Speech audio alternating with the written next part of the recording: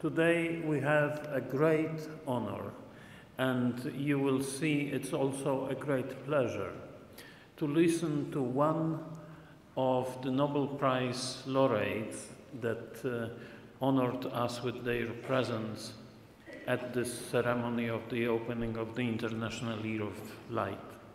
Professor Ahmed Zewail is one of those giants without whom there would be no progress in modern science, which was awarded by Nobel Prize. As we all know, Nobel Prizes are really given by for exceptional achievements. But Professor Zewail is also exceptional in many other aspects. He is a charismatic speaker. You will experience this in a moment. He is very much engaged with his roots in Egypt. He is of Egyptian origin, living in the States, very actively working to help a global development of peaceful thoughts and using science for peace. He became the first United States envoy of President Obama to the Middle East. He also was recently nominated one of the members of the Scientific Advisory Board of the Secretary General of the UN, Mr. Ban Ki-moon. It's really a great honor and pleasure to host him with us. Professor Zewail, the floor is yours. You are going to speak to us about light and life.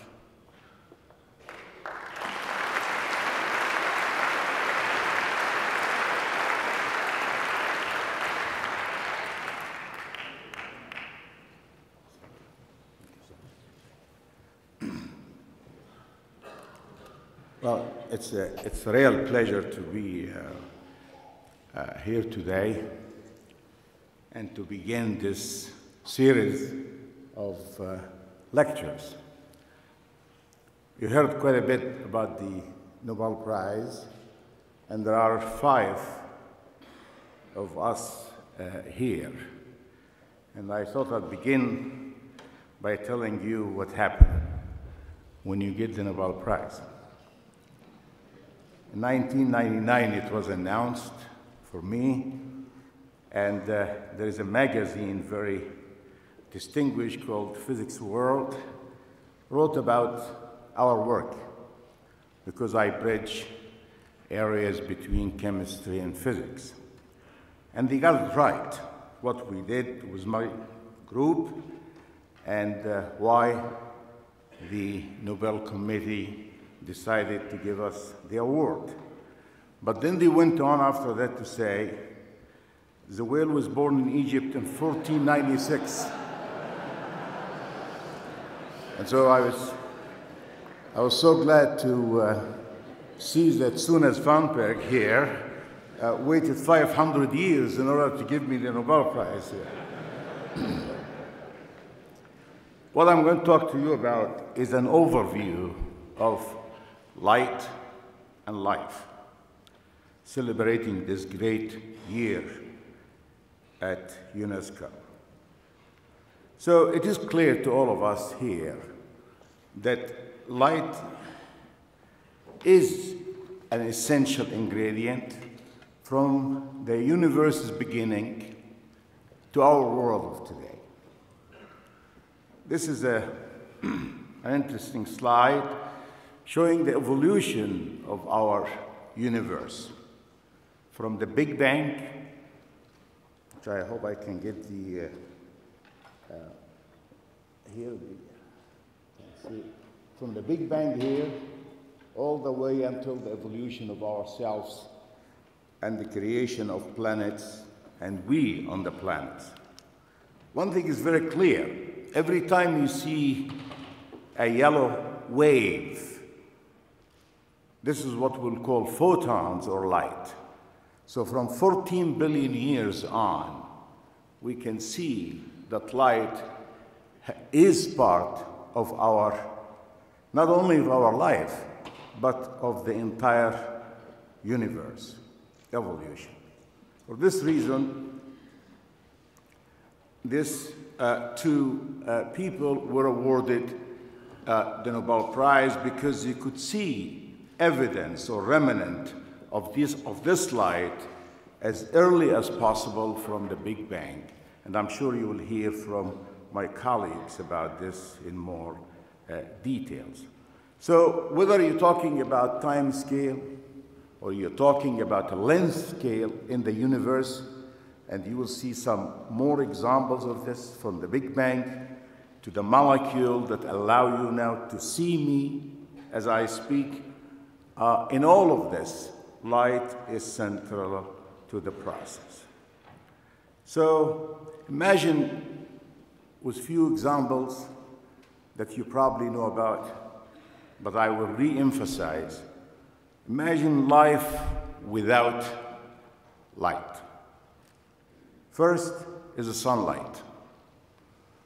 Sunlight, in simple words, provide you with food, atmosphere, and the energy. Many other things, but to simplify it, we have the food, the atmosphere, and the energy. This is a process that you heard about, called photosynthesis. But I want to emphasize here there is a chemical process that is so essential that if you take carbon dioxide here and you have water, forget about the 6 and all of that. This is a molecule carbon dioxide, there is water, and you shine some light, you create sugar plus oxygen. So the carbon dioxide that we exhale, if it's mixed with water in the presence of light, it gives us the food that we need, plus the oxygen that we can inhale. A process, it may appear simple, but it has taken billions and billions of dollars for research, and we cannot fully reproduce it. And there is a cycle here for this, going from the carbon dioxide to the sugar, called the Kelvin cycle, and for it, Melvin Kelvin was awarded the Nobel Prize. Imagine also that we don't have Mr. Edison discovery of the light bulb. Just imagine that. So we're going from the candles and gas lamps into the light bulbs. And this is what we see for our own civilization. If there was no sun, and that's a remarkable thing for how we see, and I'll get to this a little bit, for vision, if there is no sun, we'll be blind because of the fact that light, as it gets into the eye, interacts with this protein. And there is a molecule in this protein called the rhodopsin, which, as it twists, as it just changes the shape, as you can see, then with a process that's initiated with the light, you can see me today with very high efficiency, even if I dimmed the whole auditorium. We wouldn't have synthesis of vitamin D if it wasn't for the light. Light goes through your skin, the yellow arrow, and then you make vitamin D, which actually regulates the calcium in our body. It's an incredible process in its complexity that if you know more about it, you realize we cannot live for even minutes without this process. So what is light? It's a big question. What is light? So first, I'll highlight a few things over a millennia. Many of the ancient civilizations, the Chinese, the Buddhists, the Hindus, also in all faiths, the Jewish faith, the Islamic faith, the Christian faith, light comes in. But I just highlight the theology, probably the first that's known to mankind, which is Mr. Akhenaten. Here shown, Akhenaten was Nefertiti, and they worshiping the sun, and this is the first time that actually we had a monotheistic religion in the world of today. Now, I'm getting into the Islamic Golden Age simply because to highlight few things in view of the very unfortunate and tragic event in Paris. It is remarkable that during the Islamic Golden Age, from the 8th century to the 13th century, these are just a few of the giants of the time: philosophers, chemists, doctors, physicists. You notice here, for example, maybe some names that you will not recognize. But for example, algorithm, which is known as al-Khwarizmi, in the whole area of the Arab and Persian area. Algorithm is where actually this name, al-Khwarizmi, is behind the name algorithms of today.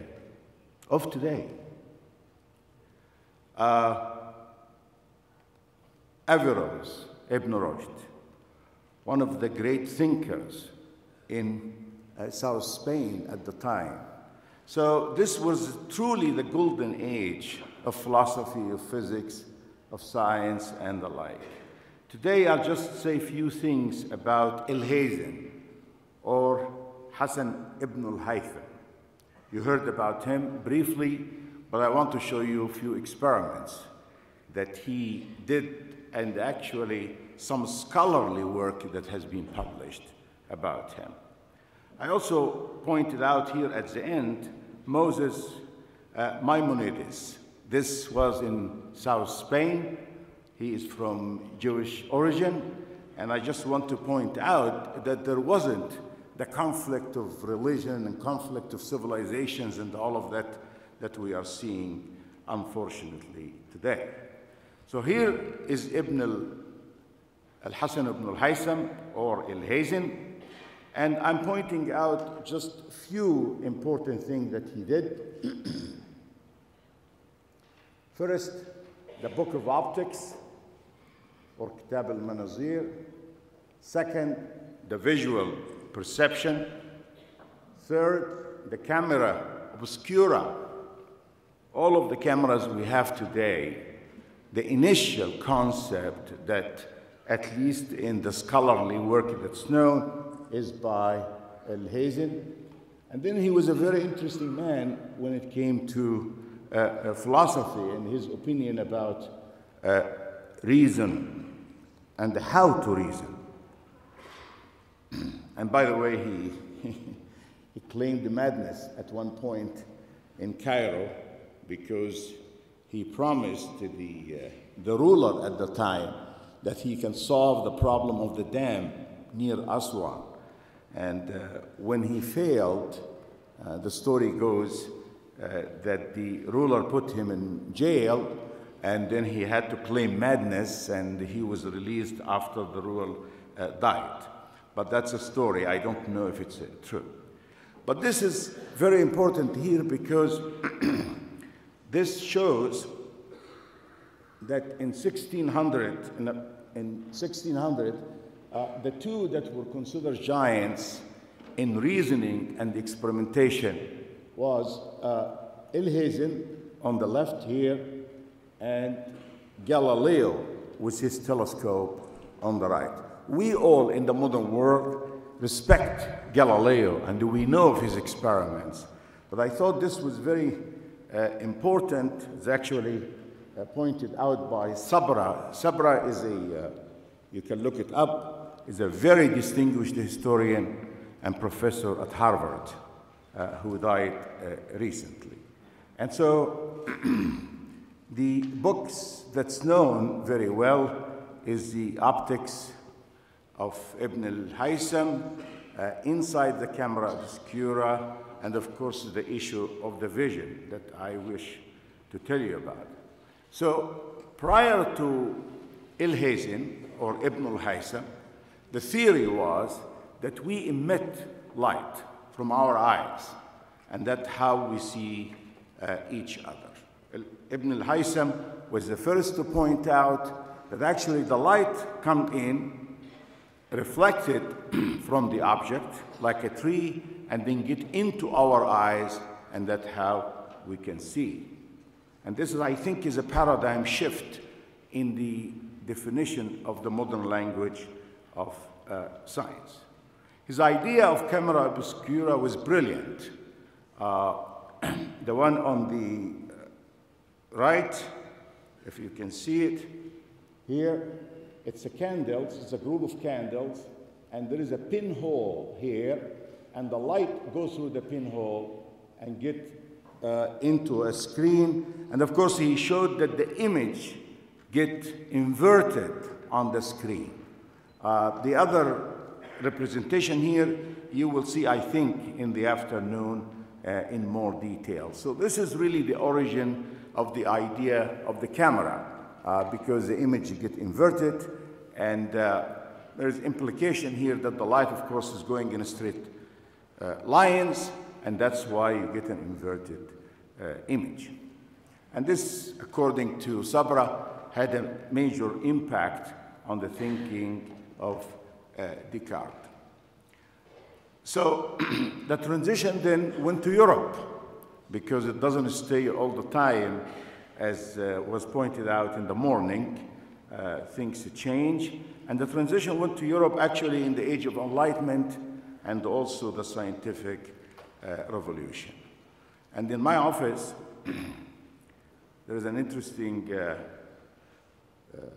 picture that was given to me, which say Einstein here, and he say, for the rest of my life, I want to reflect on what light is. Even Einstein is asking the question, what light is? And obviously we start with Isaac Newton, who thought that the light is a very tiny particles, and the famous experiment that he did to resolve the colors using a prism. So that was Newton's view of what light is. Then after that, in the about 1670s to the early 1800s, we had the wave hypothesis. So it's not only small particles, but we also have the wave hypothesis. People like Huygens and Fresnel. And this is a brilliant experiment. I think it's one of the most beautiful experiments in physics, in all of history, one of. And this experiment was done by Thomas Young, who, by the way, was also an Egyptologist. Thomas Young showed the interference of light. And this is a series of his lectures, and I'm sure you will hear more about this. So he showed if there is light going behind one pinhole, we get the normal pattern of light as you see it. But if we have two pinholes instead of one, then you get this interference between the waves that are coming out from these two pinholes. A beautiful experiment that had a huge impact on physics and the related area. And in the, I think one of the, again, most remarkable development was by James Clerk Maxwell, who told us that light is an electromagnetic wave. That means it has an electric field and it has a magnetic field propagating. And of course, he predicted what will be the propagation speed, which nowadays we call it the speed of light. And as such, Maxwell, I think he's a giant, Maxwell defined for us the entire electromagnetic radiation from the radio wave all the way to the gamma radiation, different frequencies and different energies. Until Mr. Planck, Max Planck, defined what's called the quantization, and Einstein, of course, told us that the light that we see is bundles of energies that are coming at certain frequency, and the energy and frequency are related by what nowadays we call Planck's constant. Here in France, so some people said light is wave, some said that light is particles. Then Mr. de Broglie here, in his PhD thesis, pointed out that actually the two are related, and light as a particle can be associated with a wave, or even an electron with a certain mass can have a certain wave, and this was fundamental for which he received the Nobel Prize. So from this all and the nature of light, then came in the 50s and 60s what we call coherent light. This is a new type of light which generated to us new properties that we have not seen before. Properties that you can make light in pulses. Picosecond, which is a millionth of a second. Femtosecond is a millionth of a billionth of a second. Attosecond, a billionth of a second. You can generate ultra-intense light. You will hear from Gerard de Moreau. This is light really at the limit. Huge amount of intensity that you could put in these pulses. And you can create ultra-pure frequency light that have very well-defined frequency for utilization in many things.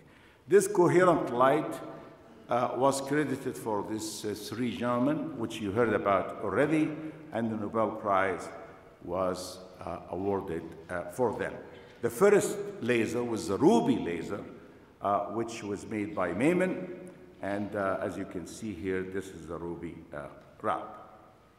And in fact, we celebrated the 50 laser at 50 here at the Louvre, and Professor Gerard Moreau was the chairman, and we had a great time here in the City of Light a couple of years ago. I just want to point out that here is Nico Bloembergen, here is Cohen Tanuji, and here is Charles Towns, and many others were at this celebration.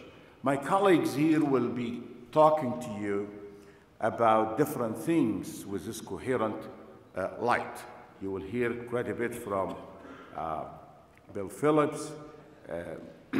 Claude Cohen-Tanuji is not here, and Steve is going to talk about energy, not about cooling and trapping of atoms. But you can use these lasers to cool them down into micro and nano Kelvin, and you can also trap them.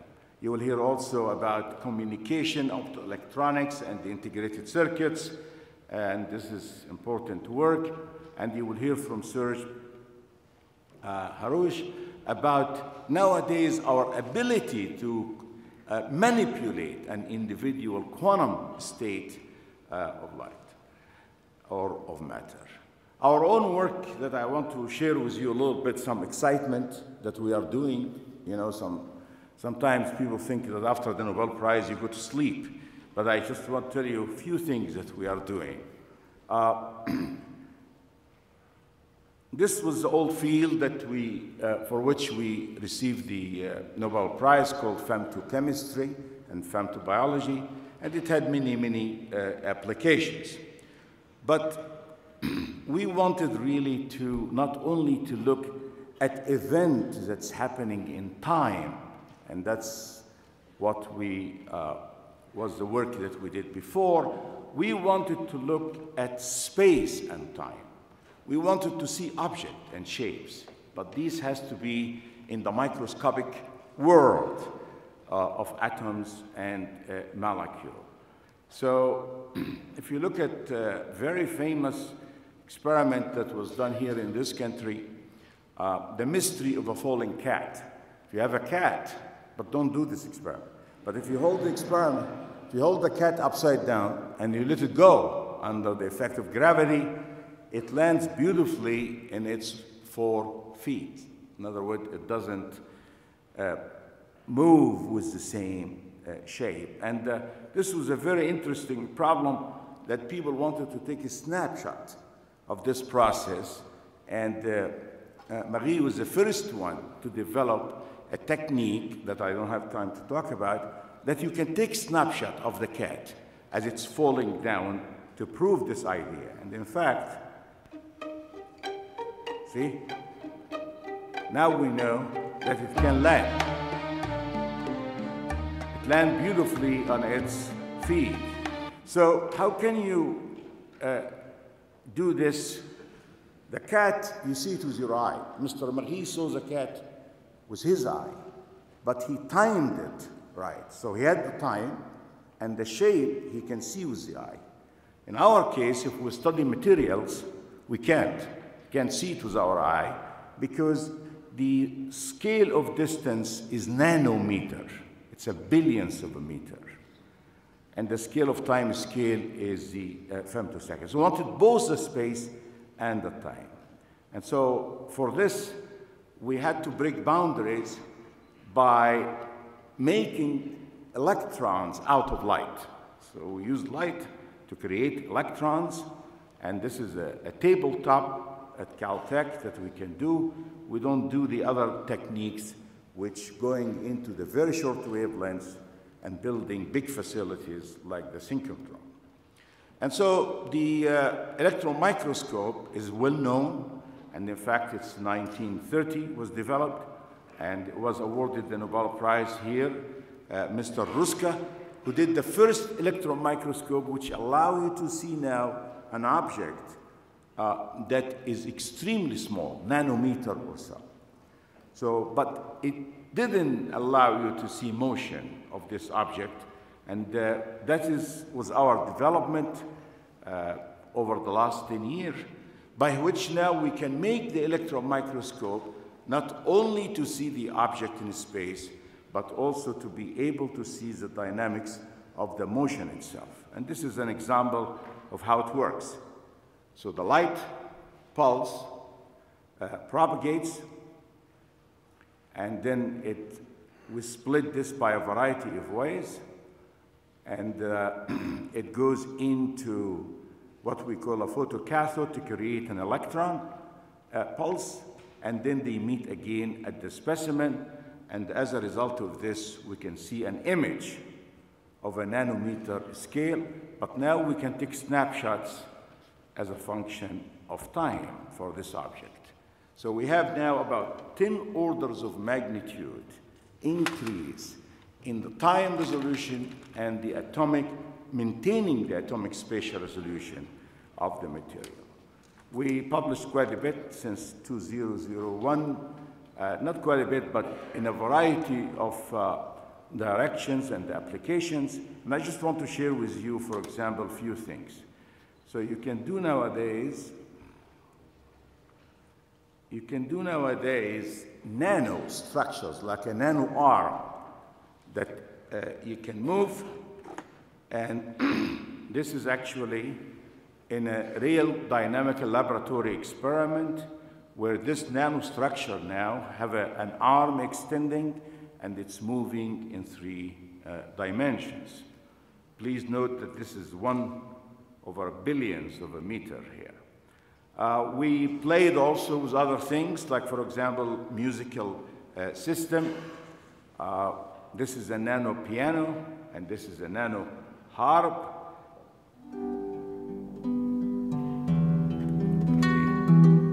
It's very nice music, you see, but it's on the nanoscale. You can't see it with your eye. You can do, this is the piano instead of the harp. And we did something that's interesting. We can control the melody itself by giving a sequence of certain pulses, and then we can have only one of the keys to play. So we have fun. We can do music, and that's what the National Science Foundation is supporting us for here. We can also We can also go into the biological world, and we have done that. This is a cell. This is a bacterial cell in front of you, but this is a whole cell, unstained, and now we're seeing the cell boundaries using a technique called PENM, which we published recently in Nature. And you can light it up. You can see all the membrane of that cell as a function of time in terms of the field that we have generated as a result of the interaction between the electron and the light itself. This is a very recent experiment. We all probably, if we live to 100, we will get Alzheimer. And there is a claim, and it's by very distinguished scientists in Cambridge, that the reason for the Alzheimer that you form amyloids. Amyloids are almost a chain of this protein, and there is a very important question: how stiff are these amyloids? If they are very stiff, they can influence our cells and prevent the communication, if you like, between the neurons, and as a result, we lose our memory.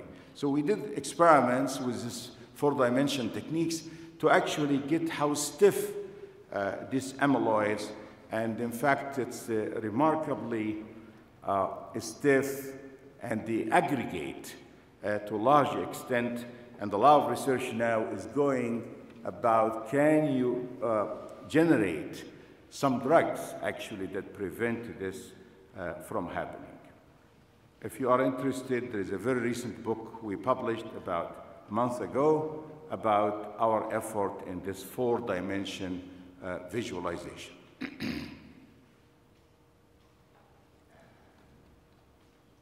Now, we couldn't have done this without all these people, and you would not recognize this, but I just wanted you to know that I haven't done this work. There are so many people that are involved in such research activity. So then I want to ask you the question, two questions I'm going to ask in the end of my talk. And that is light and the future of civilization. That's one question I want to ask. And we have challenges here. We have challenges in medicine and biology, understanding, diagnosis, and curing. We have a challenge in alternative clean energy, you will hear about. We have challenges in global warming. We have a challenge in water. Water is going to be a very serious problem. We don't talk about this usually. We only talk about energy. But water is a very serious problem, and so is food and population. And the exciting new development in nanomachines. Nowadays, people are designing nanomachines that you will see that have unique function into our cells. And finally, the thing that I think is very exciting is also space exploration and information technology and communication. So I'll just give you a quick review. First, there is a field now called physical biology, which combines physics ideas into biology, trying to understand, if you understand atoms and molecules, can you predict what a cell will do or an organ will do? We are far from that. Nobody in biology will claim that nowadays there is a lot of work and it's very exciting, but we are not there yet. Medical development. I give an example, for example, from the work of Katrina and Suna Lund, and tremendous amount of work has been done about using lasers in medicine and in a variety of areas. Alternative energy. Here is a reference I give, and I guess Steve will talk more about this. But a lot of effort now about the solar energy, especially in countries, for example, like in Egypt. I mean, the sun is almost, the whole day is there, and we should exploit this. There's also the talk about artificial leaf, in other words, mimicking photosynthesis. Can we mimic photosynthesis? Until now, we haven't been successful, but lots of research is going on in this alternative area. Global warming. Sadly, lots of politicians don't believe in it yet. And it's remarkable that about 3 days ago in the New York Times, it pointed out that the year 2014 is the hottest year in the history of mankind. And yet, still, some people don't believe in such thing. There is the nano-micro scale machines. And this, to assemble from first principles, that's the idea of getting the atoms. Like, for example, this machine here you're seeing of ribosome, which is synthesize in our cells the proteins that we need. Can we make this from first principles? Can we make a cell, even a bacterial cell, from first principles? These are very exciting and challenging problems. 1980, I wrote a piece in Physics Today saying it may be one day that we can control a chemical bond. Believe it or not, this nowadays is crucial in something called monoclonal antibodies, meaning that if you can get an antibody to be selectively going, say, into a cancer cell at a particular antigen, you made a breakthrough for hundreds of thousands of people, if not millions of people. That selectivity and control is not there yet fully. Information technology and the communication, of course, it's now between cities and cell phones and everything. But I had the honor with my wife, Dima, who's in the audience, to be part of this going to space exploration at the Jet Propulsion Laboratory in Pasadena. And we saw the Mars Spirit. And the communication between the Mars Spirit on Mars and we sitting on the ground was 15 minutes. In other words, you send a picture from Mars and we receive it after 15 minutes. This opens up a whole new way of communication. And I also was present at the latest Curiosity landing. And I just want to share with you a small movie that really shows that this is an incredible achievement in the 21st century. And I hope we will continue to funding such ideas. This is a whole Mars science laboratory that was landed on Mars.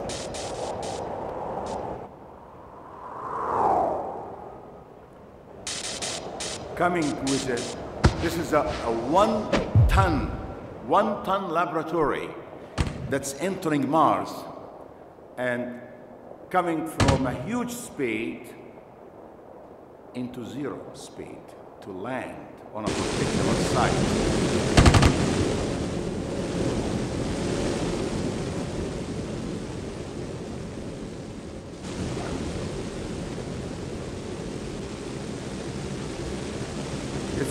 This makes all of us proud in science and the engineering, I should say.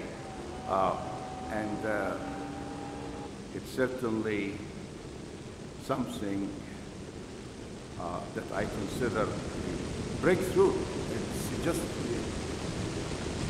an art to think that you can land at a specific site on Mars. And that's prompted me to write an opinion piece to the Los Angeles Times about how curiosity-type research can create big stuff, like that Curiosity laboratory that you have seen, and that we should not be thinking about managing the research as we usually trying to do. I want to show you my own curiosity in the bedroom. I was trying to have a test tube, have a piece of wood, and I was burning with an oil lamp that in Arabic culture we make coffee this way by an oil lamp. And then I was burning this, and I wanted to see as a young boy some gases that condense here on this water.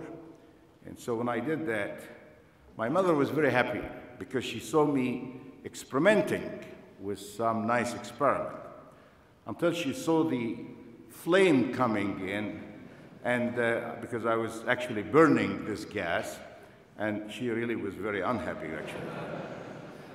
So this is curiosity. This is to play with things and to find out really what's exciting. This is the other question I'm going to raise about light in politics. And here I'm using light to enlightenment of our minds nowadays, which I'm concerned about. I have been very much concerned about science for the have-nots for decades now, and recently also science for the haves, because I'm seeing the haves are very comfortable and they don't want to support science as they used to be.